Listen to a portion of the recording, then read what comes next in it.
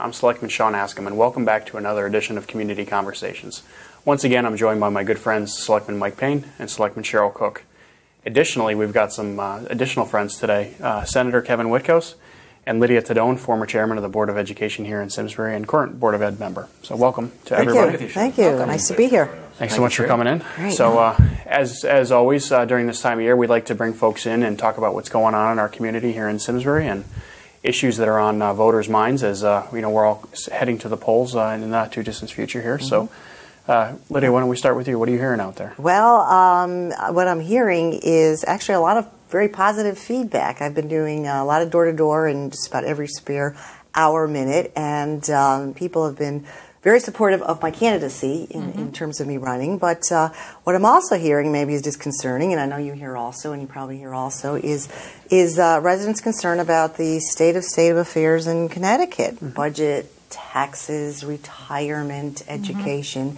So these are things that are echoed by many residents, and rightfully so. So these are things that also resonate with me and with my husband and family. Absolutely. But these are things that we will be hearing a lot more in the campaign trail. Absolutely. I got to tell you, in my house, I have a little calendar.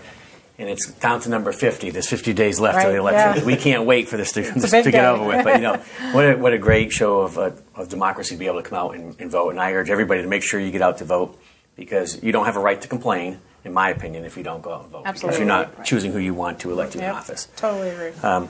People are fired up from the presidential election right down to the State House. And every vote matters because, from my perspective, we need to make a Republican-controlled chamber in Hartford. That's the only way that we can stop one-party rule. And everybody's saying they can't afford to live here anymore. If they could move out, they would. Poll after poll after poll shows that people are disenfranchised with the state of Connecticut. It's hard to do business. Nobody wants to open up a new business. Some of our major corporations are getting millions and millions of dollars from bonding or on the state credit card. And people are just upset. They just don't like the way the state's being governed. Right. Absolutely. We have some important issues coming up on the ballot for the town.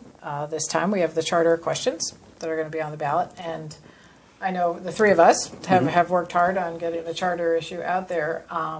But because there is a lot going on in this election, we would like to encourage people to review the questions before you get to the polls. Right. So that is important. We are hoping there's going to be a lot of people voting, and if you have read it ahead of time and had a chance to think about it, I think that will help the entire process. Absolutely. This election this fall is fundamentally about how you want to be governed, in whether in Simsbury or in Hartford, and you can have a huge impact, and your vote matters so much. Yeah. And getting involved and understanding the issues, the charter revision, all of those questions, you can actually go to the town's website to look at them. Right. I believe there's handouts in Town Hall. There are. And there will be a mailing going out to all the residents also. They say all politics is local, and in Simsbury you have the opportunity to change how you govern yourselves. Exactly. So this is a huge election for Simsbury residents. Right. Very I important. think it's really critical. You both have made the points. Is we have an opportunity to change how we're governed at the state level as well, which is we're very lucky to already have you there, Senator Witkos. But we need to have hopefully Representative Tedone in the state house as well, so you two can work together to fight for this community. Yeah, I've been up in thanks, Sean, up in Hartford for a number of years now, and I'd love to be able to serve with Lydia. Representative Hampton's there now. John's a nice guy. Yep. But he's a Democrat from the other party. He voted against the budget, but he votes for the leadership. And he voted for Brennan Sharkey as the leader of the House of Representatives, who has instituted two of the largest tax increases in the history of the state. And we can't have somebody that will choose a Democratic leader. Right. We've got to create a firewall. So we've got to elect a Republican in there representing Simsbury to help offset, the governor's policies. Right. One of the big issues that's coming up this time is going to have to do with education funding, and I think with Lydia we have someone who's perfectly positioned to deal with this very important issue that impacts half the population of Simsbury. We have excellent schools, and we'd like to keep it that way. And as you know, you've worked on the Board of Ed for 20 years, and this is going to be an issue. And without getting into the specifics of what's happening, I think it's important that we should have some more balance, and we have somebody who's experienced and knowledgeable on our side. Well, thank you, because that is absolutely one area that, as you'd mentioned, I've been on the Board of Education for 20 years, and my children were raised in this system, and it is an area that I do have much experience with, and you know, even though in light of the recent court ruling, and which you know now will be appealed by the state, but this is one particular area, one ruling that is from a judge. But the effect and the impact it has is not only on the Simsbury Public School population or the town of Simsbury, but on the entire state. Exactly. So that is another area that I take a much broader look at of the education for all students within the state. And everything starts at home, but it also has to broaden out to all the other districts within the state. And you've been involved on the state level. Yes, I have. With State Board of Ed, and on the national level even, with education policy. Yes, so this which is great. This is something that, as Kevin was mentioning, you know, when we are up there and working together, and because I've been testifying over 20 years before Education Committee, I've testified before you when you sat on that committee. So I do have a good knowledge and a good handle of what is necessary to have the skills and the components to be there. And you'd say it's almost inside track knowledge of what's happening. And this is really a very important time and I lose the education piece of it, since that's the one area, but it's a very important and crucial time for everyone to pay attention, and I certainly will be. I'm hoping that when you're elected, the two committees that you asked to serve on is education and also on the budget writing committee, because that's so important to have representation from Simsbury. Because a lot of folks in Hartford think, well, Simsbury is such an affluent community, they don't need the money, let's cut them. When you know that every penny is widely spent by the Board of Selectmen here and the Board of Finance. I mean, we're incredibly frugal with our money, and actually this past spring we had to delay our budget referendum because we got told the state may be taking 300,000-ish away from us. Well, we didn't know where it was coming from. So how can we, in good conscience, put our budget forward without knowing that? And I think going back to electing Lydia, having the checks and balances in there, which is really what this is about, is huge. Having to justify to your spouse or at the Capitol why something is a good idea is good, and it's healthy. Well, go ahead. And I think in terms of when we're talking about the budget process, and I'm glad you brought that forward, Mike, about the recent budget referendum, because as a Board of Ed member here, we have been putting forward responsible budgets for Simsbury Board of Education and for our students.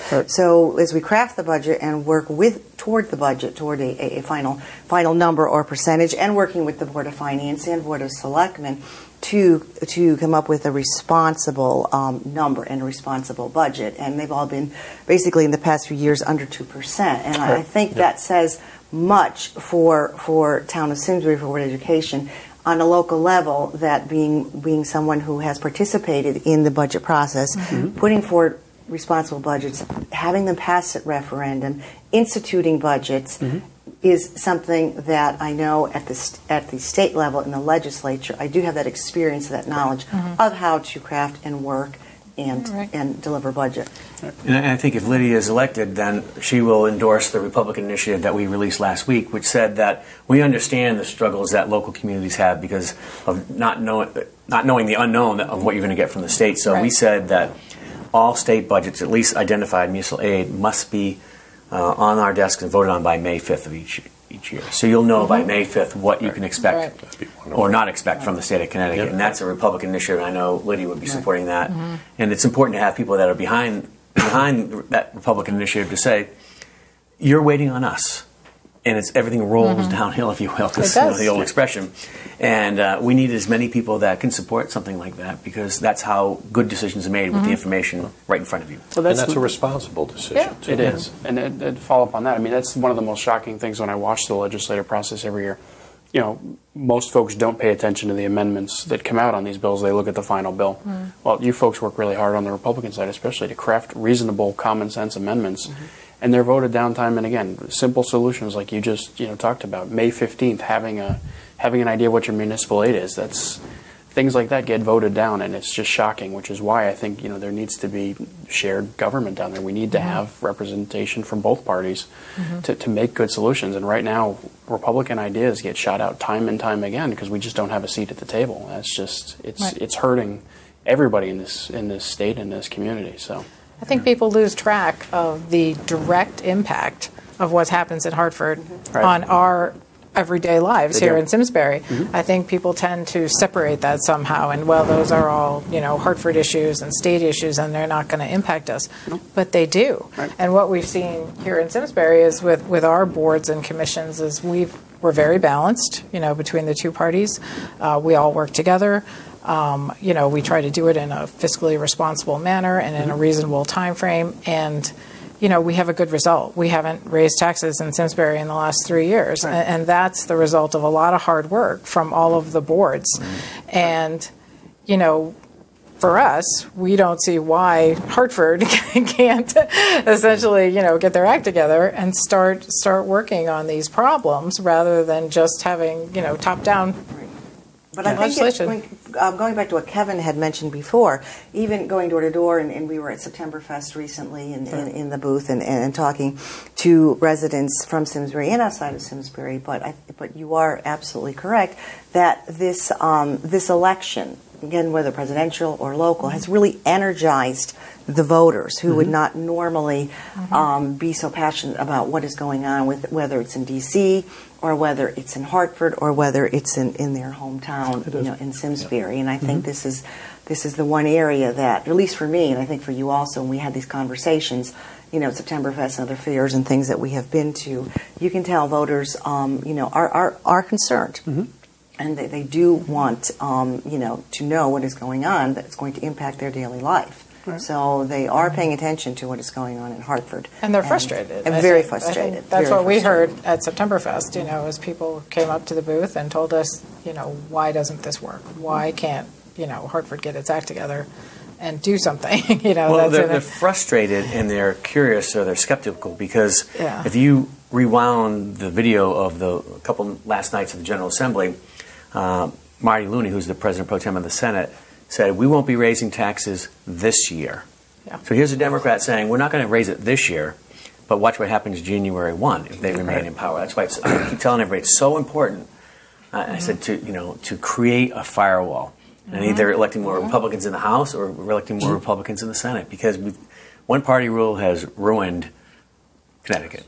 Under the Democratic policies for the last 20 years, we've just gone in the wrong direction. And you can see that we're on the bottom of every poll. Best place to retire, bottom. Best place to do business, bottom. And we suffer because of that. And it's all of the policies in Hartford. It's not the federal government. It's not the local government. We only have the state government to blame. Yeah, and it continues to be looming issues. They're talking about a mileage tax, so we're already getting some of the highest gas taxes and taxes in general, and now they're going to potentially charge us to drive our cars. It's Well, Sean, they say that, and the Democrats are out there saying, "Oh, it's not a good thing. We shouldn't be doing." But then, why would you spend $300,000 of taxpayers' money to enter into to do a study, and to agree to a pilot program? So some communities haven't been announced yet. Imagine if that was in Simsbury. Imagine if everybody in Simsbury, you've been chosen as the pilot town. Lydia wouldn't be supporting that. No way. That you're going to work and you're going to get charged because you drove your car to work, and drove your car home, or drove your kid to the baseball field or library or something like that. Absolutely ridiculous. Well, and the logic behind that is that the gas tax has gone down because people are using less gas because we've put out more efficient cars and we're driving less. So the reality is you're penalizing us by coming up with something to tax it more. And what about work? We aren't. The Democrats are. Well, I understand. And that's the thing I want to make abundantly clear to folks. Correct. You can't blame the entire General Assembly. It's whoever's in charge. And right now, the Democratic Party is in charge. So that's why we're trying to get more Republicans elected.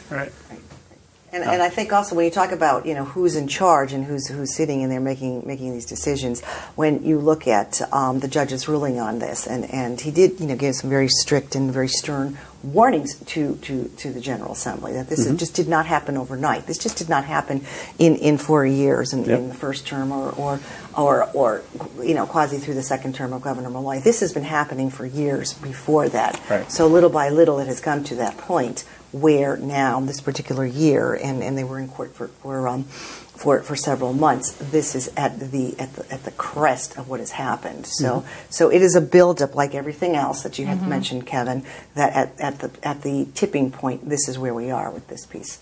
Absolutely. So you both got some recent endorsements, right? Yes, I did. Which is always important when we're talking in campaign season here. So talk to a little bit about that so we can understand. I recently received the endorsement of the Independent Party, and so my name will be on the Independent line. And I also recently received the endorsement of an FIB, which is the National Federation of Independent Business. Okay. So I'm very pleased to announce that. That's excellent. That's fantastic. Good. Thank Good you. Thank you. You know, the Independent Party is the third largest party in the state of Connecticut. Right. They are looking for candidates who have talked about fiscal responsibility, but wanting to move the state forward. So that's congratulations to that. I'm also endorsed by the Independent Party. Right. It's an organization you want to be affiliated with. You should need to be proud that you're doing that. Right. And as you all know, a lot of you work in small businesses or associated with a small business, that the National Federation of Independent Businesses is the largest organization of small business owners. And over, I think, 75%, if not close to 80%, of Simsbury's economic engine is small employers. So, again, congratulations. That's a huge endorsement to be known. And it is important, even while I was attending the endorsement, talking to, as I was going door to door into businesses, here in Simsbury, and as you mentioned, many of them are small businesses, and many are also small family businesses. And I know, Mike, you are a family business. And it really is important to hear. Many of them have been here for a while. Many of them are new here. And I guess the same sentiment is that they enjoy doing business in this town. They enjoy their customer base. They enjoy also living here for those that do. But I think the underlining question is they would like to continue to remain being a business owner here in town. That's why it's important to elect Lydia, because she wouldn't support the $15 an hour bill that is being is resurfacing again in the General Assembly. And it's not to pay somebody $15 an hour. What the Democrats are hoping for is the employer will pay the $1 an hour penalty, which will go right into the general fund, which basically is a tax on small businesses. And I know Lydia would never support something like that. So it's important to just get like-minded, pro-business people in Hartford. And that's just a great point, Kevin, is there's so much more to the story when there's legislation that gets proposed and there's a spin and a direction. But people really need to make sure that they're talking to you two or talking to us and educating themselves on it, because what might sound good in the Hartford Current, when you dig behind it, you really understand the true impact. Again, do we want workers to get more? Absolutely, but it's tied to a bigger economic picture. It's tied to other people's incomes. It's part of a larger system, and we could spend a whole day talking about economics, and I would love it. But the rest of you would go to sleep. But the point being is, you don't just stroke a pen and make a change and not think about the consequences, and it needs to be a well thought out discussion, which is why there needs to be representation from both parties to have that discussion. As you articulated, Sherry, we make good decisions in this town because we hear from each other. Lisa and I talk on almost a daily basis. Again, we don't make decisions, but she informs me and you guys of what's going on so that we can make good decisions. And I think it's a healthy way to do business, from a government level. So. Well, it's hard to make decisions when you're locked out of the room. Yes, that's right. That's when the it comes thing. time to budget time, it's slam the door. Republicans will let you know when we're done, and you just vote on it. Yep, and then the press releases roll out, and it's party of this and the party. It's not a way. That was very disappointing for me. That I refuse to believe that either party has all of the good ideas. And they didn't have a single good idea to add to the mix, if you will. When we have our budget sessions, it is really invigorating to sit there and talk stuff through and hear different viewpoints, different opinions. And the whole point is we're trying to get to a point where it's good for the town. Your job at the Capitol will be good for Connecticut and Simsbury, not either one exclusively. Exactly. And on a positive note, in Simsbury, we've been opening a lot of small businesses lately, which is great. And I know a lot of us have been attending these openings.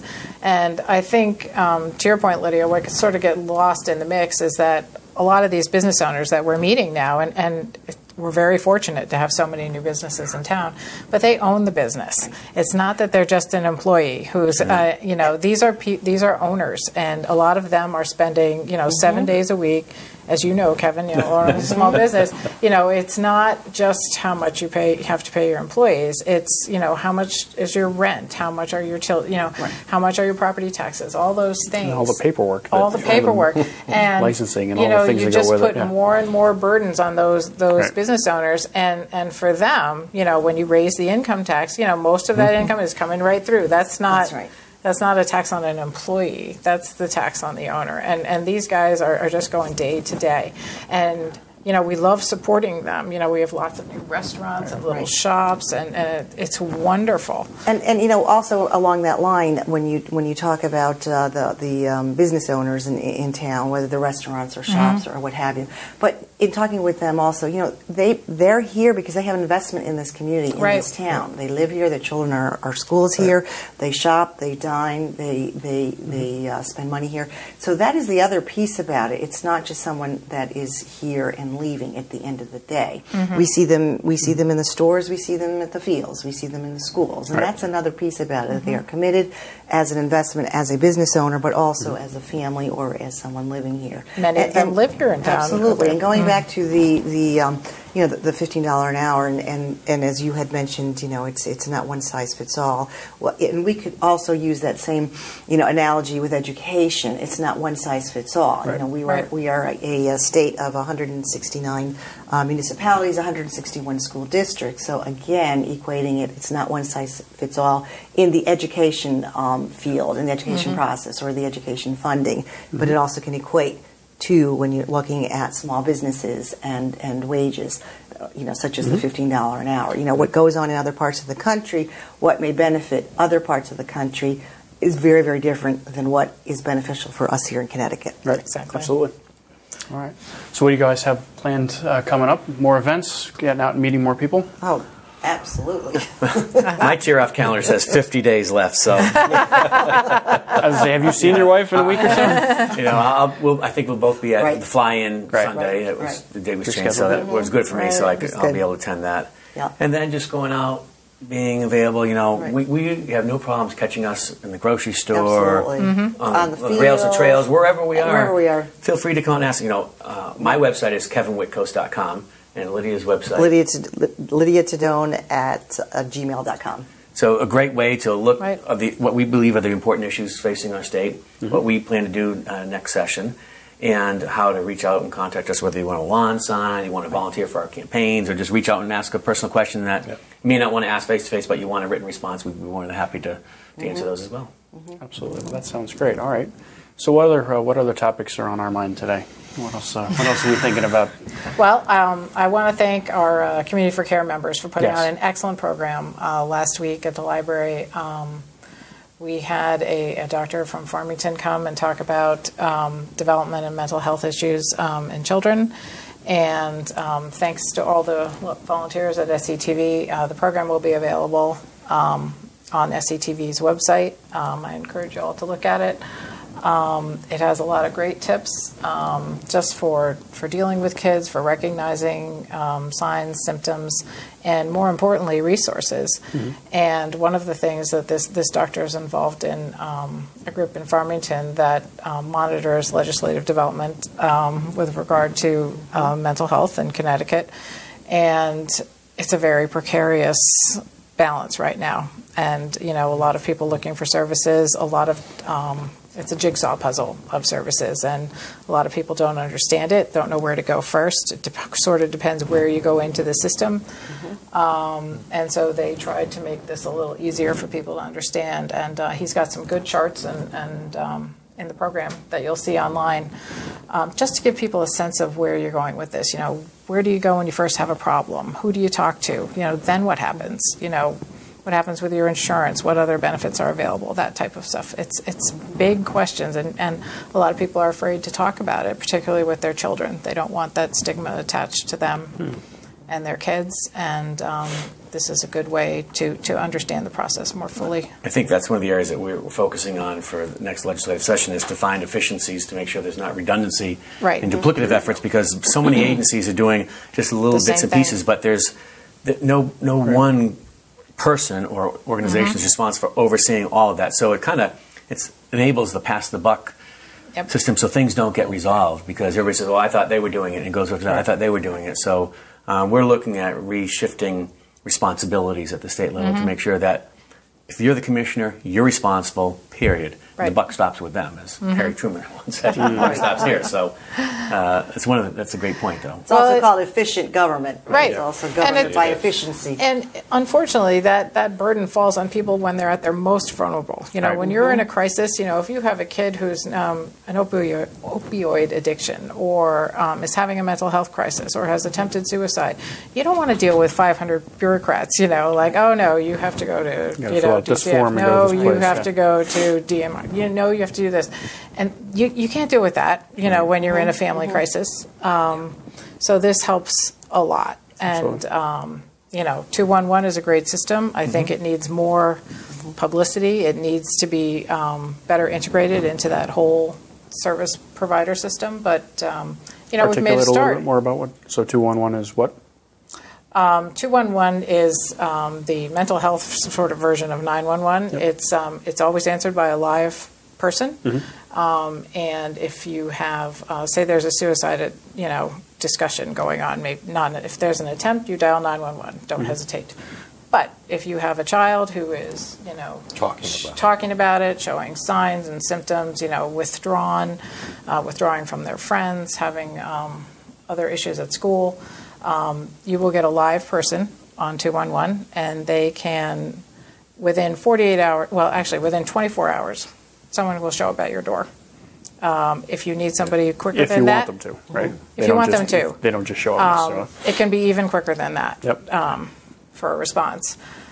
They can help you, again, depending on what your level of need is, direct you to the appropriate agency to get further assistance. Excellent. So that's really important that we get more information. It's Connecticut Info Line. They not only cover that, but a ton of different topics. It's so once you tell them what you're interested in. But you have to go zero in on the emergency mental health. They start. I did know what it was. I wouldn't. I thought you could better articulate. No, the emergency mental health piece is very important, and it's actually getting much better. It used to be. A little vague, and we can't help you now. But now that they actually have a live response, and somebody who will show up at your door. Good. Excellent. I happen to know somebody that called that, and they asked them if they needed immediate someone there who would be there within the hour. They said, no, we can wait till the morning, and they were there like 8 hours later. Exactly. There's somebody, a real person you can talk to. I'm glad you mentioned that. Before we keep going, I just want to unfortunately, we're just about out of time. I apologize. I know there's lots more.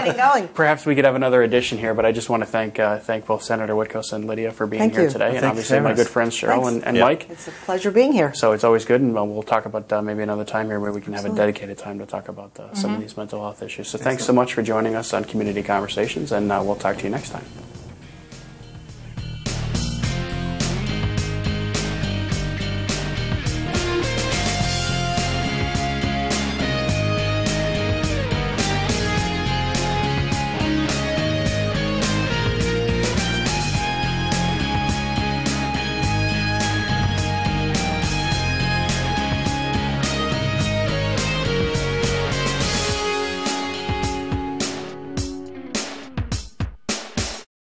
Funding for Simsbury Community Television is provided in part by contributions from viewers like you. Thank you.